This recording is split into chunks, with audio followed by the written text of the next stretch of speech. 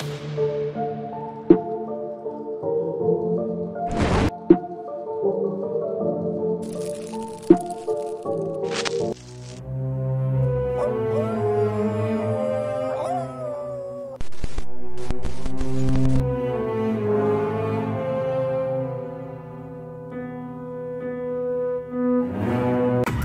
spookiest season of the year is just around the corner. Many of you may tune into your favorite horror classics on one of those chilly October evenings. Perhaps one of your favorites is a universal monster flick such as Frankenstein, the Mummy, or the Wolfman. These characters are nothing without their iconic looks. The Mummy's withered and lined face, the long-faced and pieced-together look of Frankenstein's monster. Even the Wolfman's fanged and fearsome face has haunted the minds of moviegoers since their first outings back in the 30s and 40s. But how did these iconic characters come about in these classic looks? One man had a lot to do with their creation, a man not familiar to the general public. Today on Culturally Speaking, I am talking about none other than Jack Pierce. Born as Janus Pakaula in 1884, Janus immigrated to America from his home country of Greece at the turn of the century. At first, the young Janus tried to make his mark in the world in the field of baseball. Having achieved some minor success in the Midwest, Janus moved to California to make it into the big leagues. Having not been fit to make it big in baseball, the young Janus turned his eyes to the developing movie industry arising in sunny California. At first, he found roles as bit characters and stunt doubles in the quickly growing Universal studio. Seeing no future in front of the camera, Janus, now called Jack Pierce, switched his attention to behind the camera. Getting involved in the production aspects of the movies, Jack quickly got jobs involving the application of makeup for movie actors. While Carl Laemmle Jr. took over the head of Universal Studios and started producing movie remakes of classic horror novels, Jack's skills finally got to shine. His first big involvement was in 1931's Dracula. Unfortunately, Jack didn't get a big opportunity to show his skills in the picture.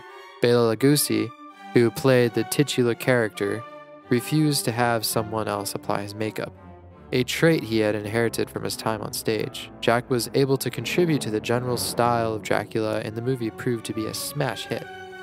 Laemmle Jr. wanted a follow-up, and that's where the 1931's Frankenstein comes into play. Frankenstein is arguably Pierce's most famous work. Collaborating with his favorite canvas, Boris Karloff, Jack was able to create an iconic piece of monster makeup. The monster's large, square, and stitched and bolted together head is an iconic look in a horror cinema. Frankenstein certified Pierce's skill as a makeup artist. It took hours of grueling application for Pierce to apply the makeup to Karloff's face and hands.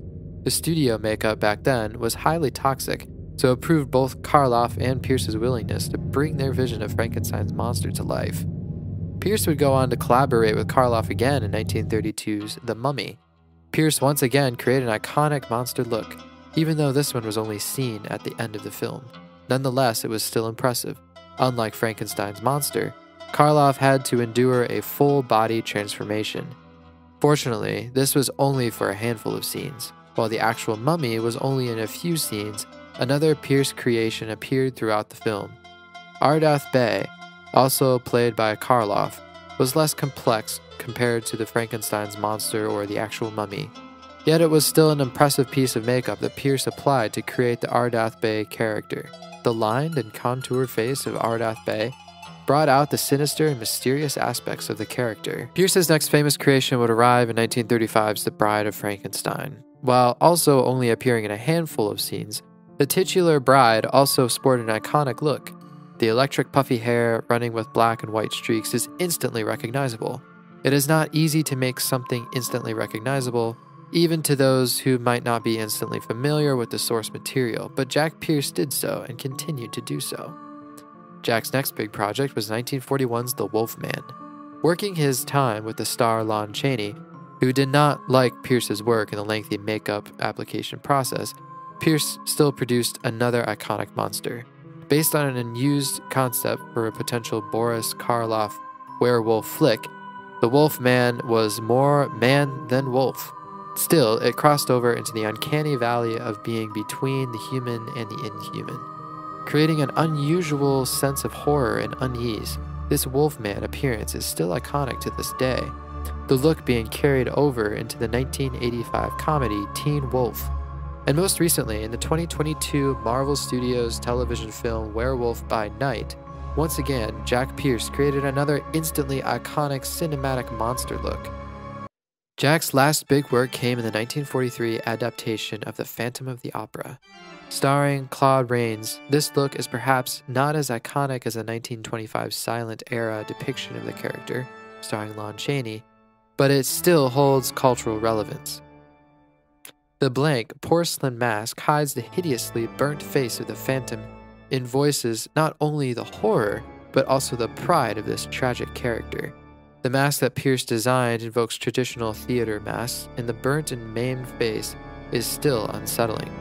Yet less so than the original design Pierce had planned, but had been unable to use, due to the studio fearing that it would be too unsettling. The look Pierce crafted for this vision of the Phantom can be seen in later adaptations of the work, such as the 1984 one starring Robert Englund and the 2004 one starring Gerard Butler. Pierce's career would falter after World War II. His original studio merged with another one, but he was let go. Pierce would find his work as a makeup artist and supervisor in low-budget studios, but he would die in obscurity in 1968. However, Jack Pierce's much-deserved praise would arrive post-mortem with the re-interest of his work. A star in Hollywood Boulevard has been proposed for the makeup genius, and it is well-deserved. Jack Pierce helped create some of the most iconic and horrifying monsters in Hollywood's golden age. His skill with makeup and crafting a look should be noted, as without him, some of the most iconic horror characters would not be the same. So remember, when you're watching your favorite classic horror movie, the skill and care that goes into crafting those iconic characters. Not just through acting and writing, but also through the minute details of the makeup and costuming. After all, film is a visual medium, and we should praise those who add so much to those visuals. Thank you. Have a good night, and continue to culture on. World to entertain you in a giant screen with the new, colorful motion pictures you've been hearing about and reading about. And you can be sure it's the best show in town. Your continued patronage is very, very welcome.